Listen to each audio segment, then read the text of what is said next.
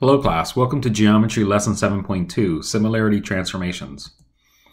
So we want to address a couple of questions. What makes a transformation a similarity transformation? And what is the relationship between a pre-image and the image resulting from a similarity transformation? And we want to determine whether figures that are given are similar. All right, so we want to be able to describe a similarity transformation, the theme of this lesson. So let's go ahead and start with the similarity transformations and what they represent. So first off, in the last lesson, we discussed dilations.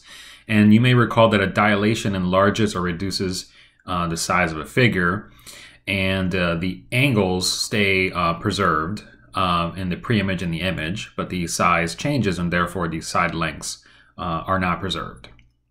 So for example, in this pre-image, it got dilated and it got enlarged to the image on the right, but the angles are preserved.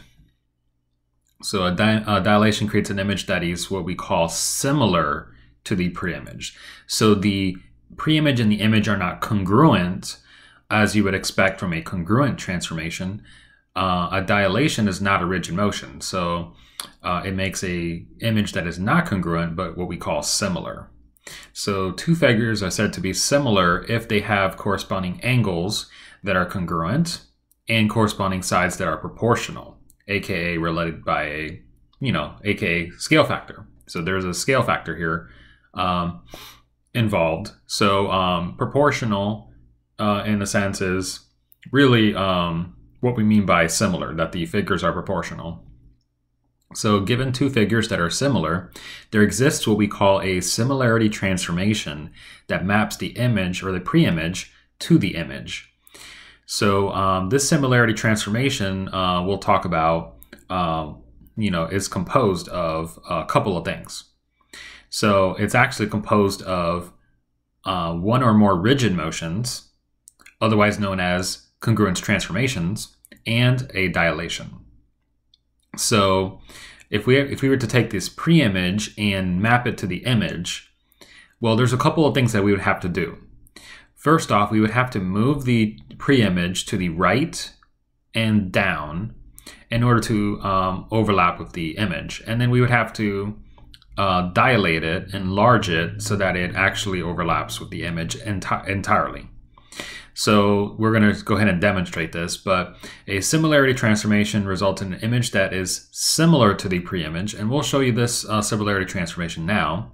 So if we were to take this and translate it to the right and down, a translation is an example of a congruence transformation or a rigid motion, and then we would have to dilate it, in this case enlargement. So this is an example of a similarity transformation involving a congruence transformation, in this case a translation and a dilation.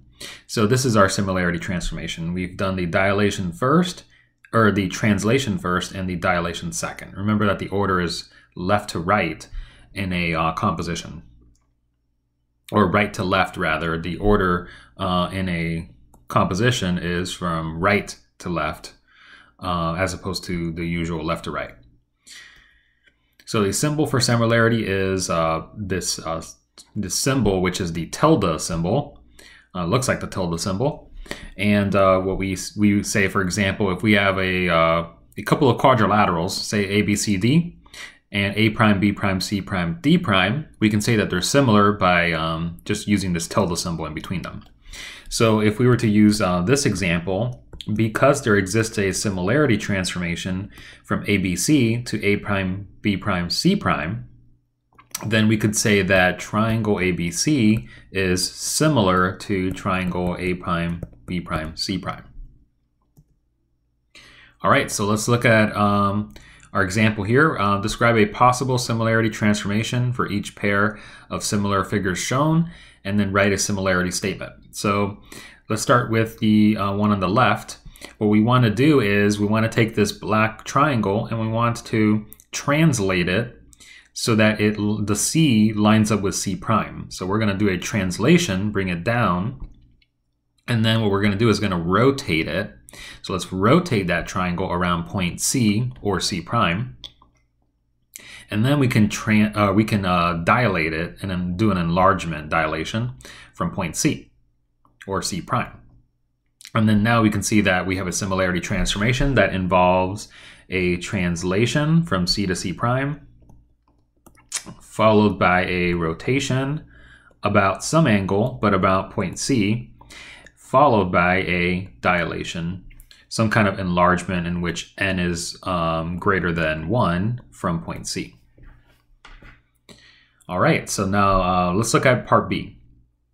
So what we can do, if we want to get the black quadrilateral to overlap with the orange quadrilateral, we're going to try to do a reflection here. So we're going to reflect this about a line A. So some kind of line, imaginary line between these two in the halfway point between Z and Z prime.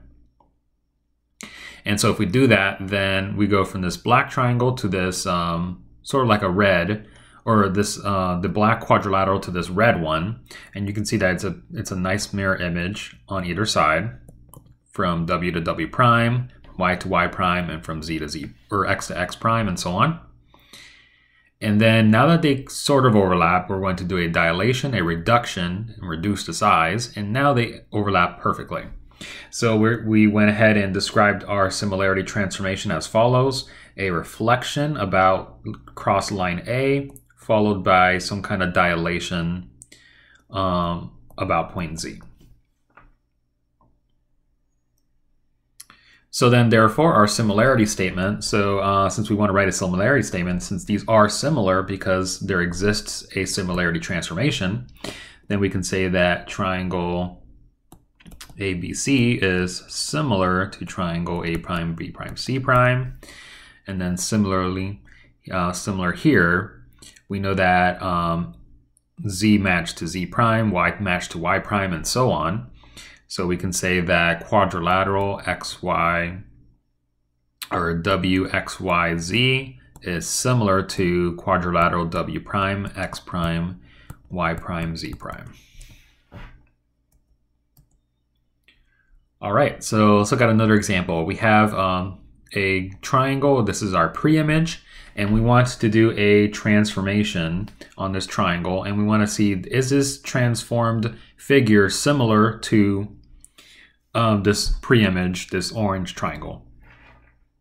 Well, we know that this is a similarity transformation, and because this is a similarity transformation, that means that, and we know it's a similarity transformation because we have a dilation and we have a rigid motion. And because it's a similarity transformation, that means that the image of this triangle is going to be similar to the pre-image. However, I'm going to go ahead and demonstrate how to actually draw this and come up with the image. I'm going to do that. But we know right off the bat, because it's a similarity transformation, that yes, they are similar triangles. So we'll go ahead and answer that. So yes, as there exists a similarity transformation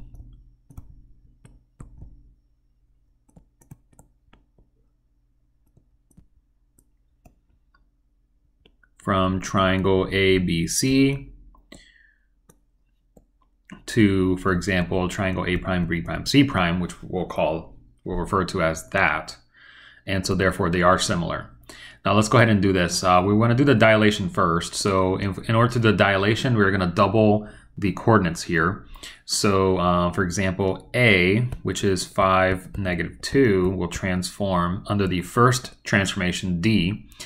It's going to double in size. So it's going to where it's going to have 5 times 2 is 10, -2 times 2 is -4. So that's the first transformation, followed by the second transformation, which is a translation. You're going to add 1 to the x coordinate, subtract 3 from the y coordinate. So you have 9, -7. And so that's going to be the first coordinate here. So it's going to be right here, and it's going to be outside of the shape, but that's okay. It's going to be somewhere around here. And we'll refer to that as A prime. And then we'll do B real quick and C. So we're going to transform this by dilating. So it'll be twice as big, -2, 6. And then we'll do what we did earlier. We subtract or add 1 to the x, subtract 3 from the y. And then we'll finish out with c. Double the coordinates. Subtract 1 here and add 1. I meant to add 1. And subtract 3 here.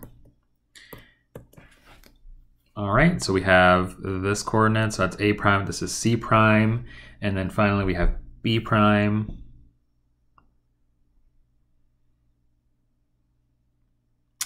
Which, if you notice, interestingly enough, it says we double the size here, but b prime ends up being in the same location. Interestingly enough, as we double it and then do this. And so we can go ahead and draw our figure. And so these triangles are said to be similar. All right, let's do another example where we find the coordinates. So we have a couple of similarity transformations, just like example 3. And so we know that the order for a composition is right to left. So we're going to do the reflection first and then the dilation second. Okay, so we're going to transform 8 too.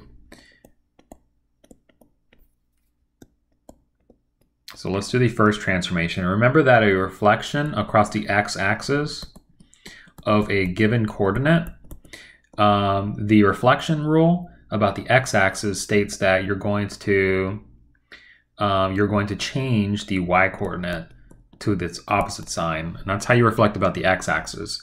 And then remember that to do a dilation about the center, you simply multiply the coordinates by the scale factor. So over here, we're going to just convert the y-coordinate to its opposite.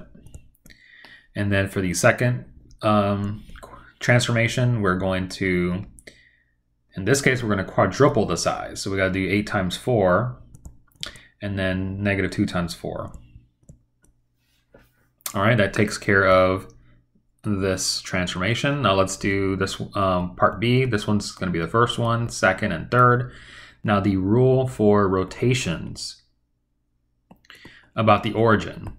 So if you want to do a rotation 90 degrees about the origin, where you're going to switch the y and the x coordinate. So for example, if I wanted to do if I wanted to rotate this about 90 degrees this way, well then it's going to end up looking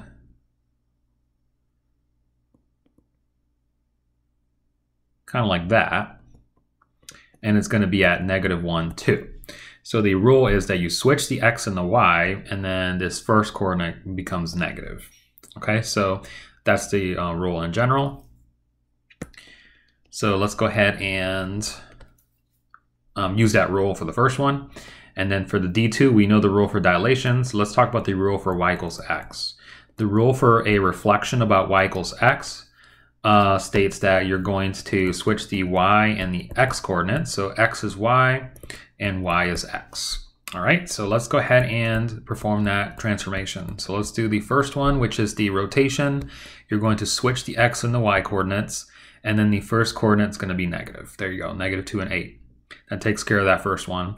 And then we're going to take -2, 8, and we're going to dilate it. We're going to double the size of the coordinates because that's a 2 there. So 2 times 2 is 4, 8 times 2 is 16. And then finally, we will perform a reflection about y equals x. So we switch the coordinates here. All right, and that is going to be it for this transformation, and we are done. That is it for the video, guys. I hope you found this useful. I hope you took a few things from this. And as usual, I'll see you in the next one.